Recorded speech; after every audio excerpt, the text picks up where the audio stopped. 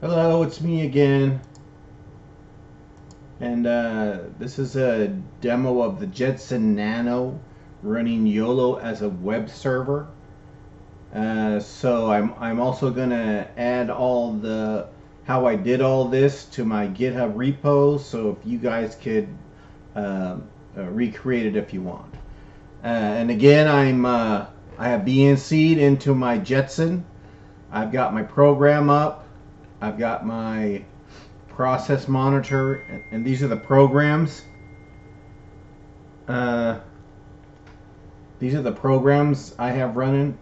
We're going to call app.py, and it's going to start everything. There's two programs in here. There's one, this is an OpenCV one. This will run the Yolo model. And then I'm going to do it again, and this one's going to run just a regular camera. So, and then we change that by changing this right here. So another thing to note too, and I didn't note this in my last tutorial, was let's see, a good one, video source. I've got a Raspberry Pi and a Logitech web camera. So right now I'm going to use the web camera, so I got to use one.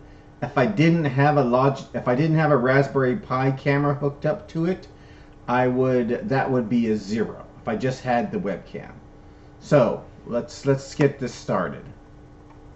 So we go over here, that, and this because I've run this before, so this is what we need to run to call the programs. You got to install Flask. And it'll run in Flask, but I'm running with Unicorn because that seems to be more stable running as a web server. So then we just push enter. Oh, enter. And then it starts. So what we're going to do is it's starting up. While it's starting up, I'm going to, on my computer here, I'm going to start a web browser, and once this gets going, I'll connect to the Yolo, I'll connect to the Nano, and then we'll see it running. Okay, so we have to put in this is the address we're going to call. That's the address of the Nano. And what happens once we do that, it starts the camera. Sometimes it takes 2 times to start it, but generally it'll start. See, it stopped the camera due to inactivity. So we just stop it and then restart it, and it'll start back up. See, there's me. Now it's only running about 4 frames a second, as you can see, but this web browser is on my computer that is VNC'd into my Jetson Nano.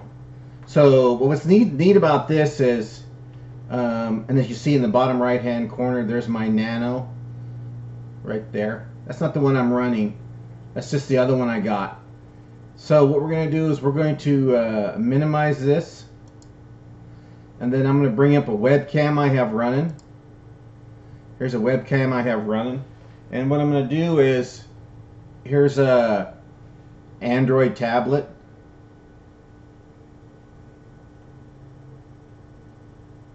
So we go to Chrome. Let's see if I can get this figured out.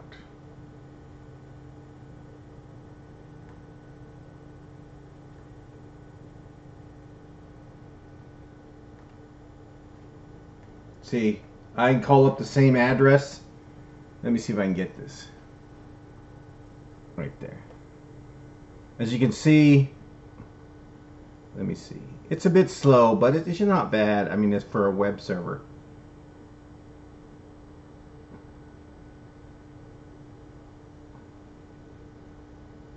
I mean, it runs faster because I know we're VNC'd in there, so you're not getting a good picture. And then I also, here's my iPhone.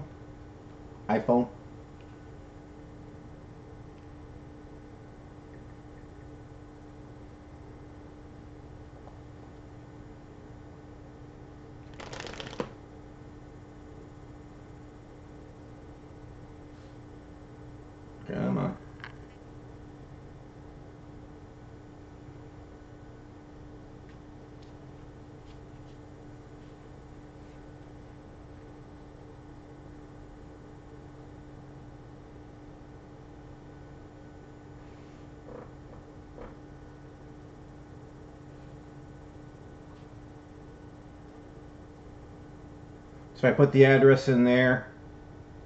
See, let's get rid of that 5. Put a 14.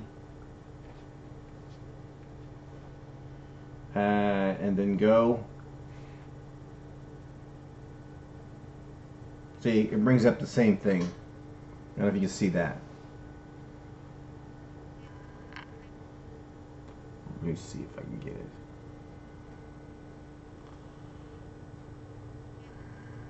Oop. So it's running on there also. This is running on my iPhone. You know, it's not the fastest. I'm still working on the Tensor RT model. That's harder than I thought it would be. So there's that.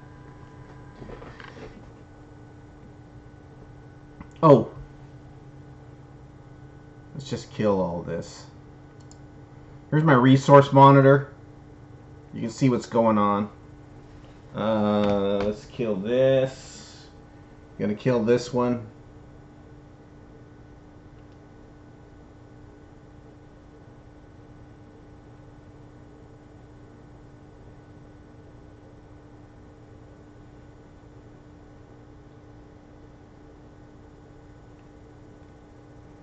So the only one that's left is this one. So let's kill this. And then we go back to the nano. We're going to kill it. And while we're doing that, we're going to go over here to the app right here. And we're going to change this. So we're going to call just the regular web camera. This one's faster, so you know, if you just want a web server, this is the one to use. So we just put a 2 there. Come on. 2 there. We do a save. And then we come back over here. Let's rerun that. By the way, I've got this running. This is in Ubuntu because it's on the Nano, but this will also run in Windows too if you want to run this on Windows. You can't use the Unicorn. You got to use the actual Python app.py path. Oh, and you notice I've also right here. I'm in the darkflow folder, the one that I created last time, and I'm also using the virtual environment I created last time. So you kind of need all that going to get this running, because this is actually running the darkflow processes. So now we're in here. Go enter. Then let's go back over to here and open this up. Go back to here.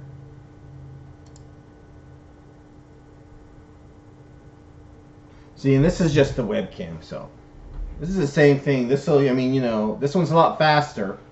So if you like this, if you just want a webcam that you can see other things with, and then let's go to here. Let's bring this up. And then here, Chrome. So it's running on here also. So everybody's running. This is just the webcam. And it's not a clear picture. But you can see. Oh.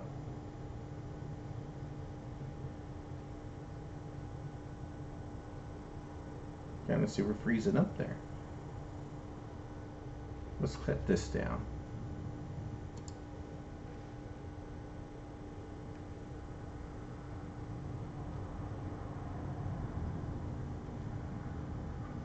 But anyway, you get the picture. Oh, I got 2 of them running. There's 2 of them running. That's what the problem is.